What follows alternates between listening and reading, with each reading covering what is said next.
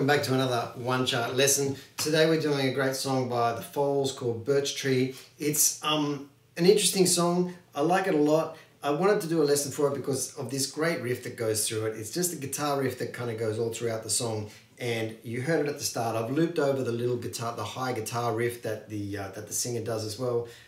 Or there's another guitarist that might do that riff as well. At any rate, here it is. It's all on your tab. The chords are kind of nice and interesting voicings as well, so let's go through it. The riff here is on the A and the D strings. If you start with your third finger and you slide up to that 9th fret on the A string, which is an F sharp, slide up to that, and then with your first finger you grab the A note, which is the 7th fret on the D string. So 9th fret A, 7th fret D. And you can pick this down and up alternately, or you can do what I'm doing, which is thumb on the A string, finger on the D string. Do that, those 6 notes. Then move down to your second finger, moves down to the 7th fret A string, and your first finger stays on the D string on the 6th fret. So it just drops down 1 fret. So you go. Take that shape, move it down another 2 frets. Slide it right back up after 4 notes. After 6 notes. And there's a lot of sliding going on here. So you can slide it, you can just move it cleanly, but I think the slides sound nice. So slide it back up to 7 and 6. Come back up to where you started from on the 9th fret on the A string.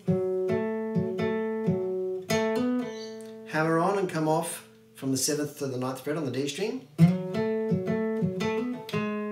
And go straight down to the 6th fret.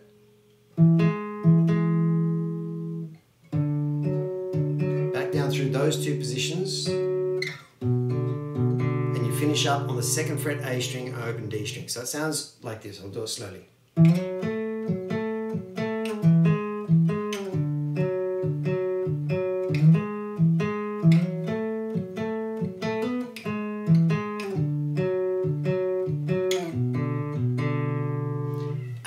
As that riff continues throughout the song, sometimes he does the hammer bit at the start of the riff instead of the second time through, but mix it up, listen for it in the song if you want to do it exactly like they do. I don't think they do it exactly the same way when they do it live each and every time either.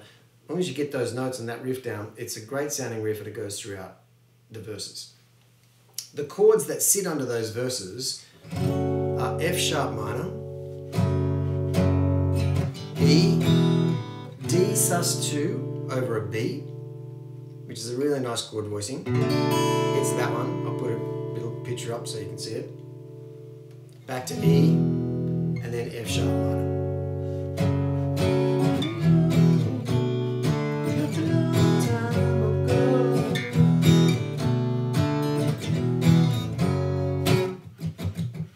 If you do this with your strumming hand as your bass kind of rhythm pattern, 1E and a 2E and a 3E and a 4E.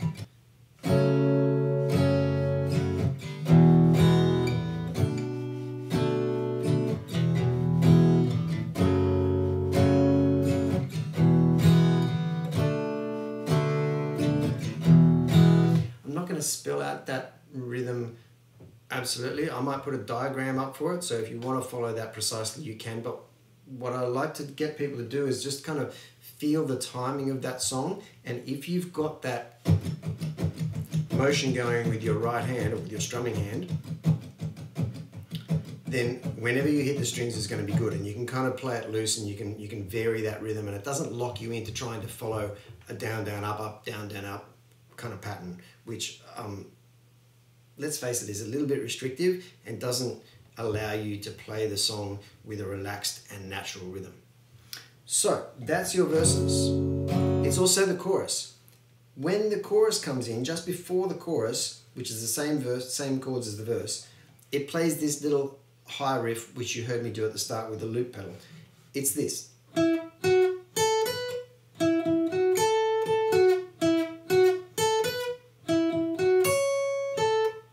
That's the first half.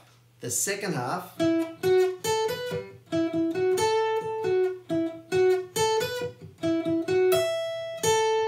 That's the second bit. So, and again, like they vary it and don't do it the same way every single time.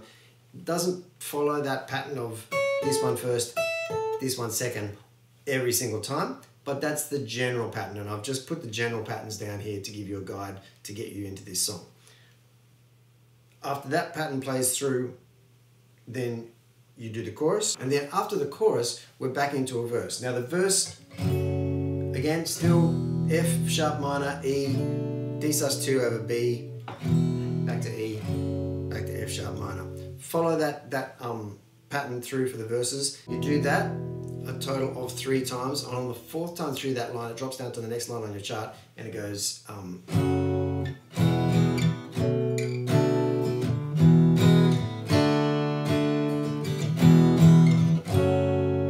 And that's how it comes out of that second verse into the chorus. The chorus is the same again.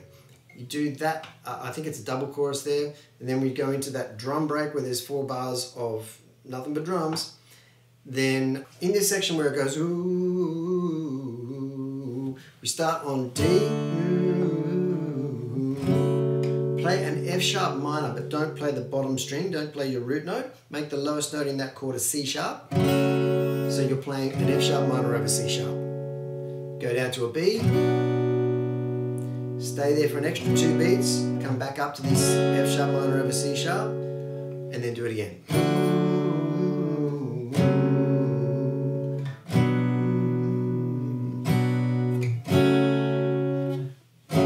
Then we go into, it's like a pre-chorus, it's kind of like a chorus, but the chords change ever so slightly. If you're not paying attention, you could be forgiven for thinking that the chords are just the same as the chorus at the start, near the start. It goes F sharp minor, E, D, E. Come meet me by the river, see how time it flows. And that's your pattern for the chorus.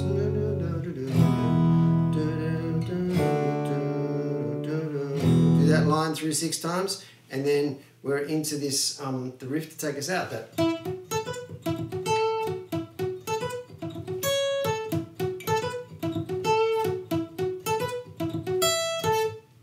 And it ends on that note, right? That note. That's the song. Birch Tree by Foals. Hope you like it. If you've got any questions, shoot me a message. I'll try and help you out if I can. But if you've got a loop pedal, try and mess around putting those loops together and even layering the chords underneath it as well. It's great fun. Thanks for watching. See you here again next time.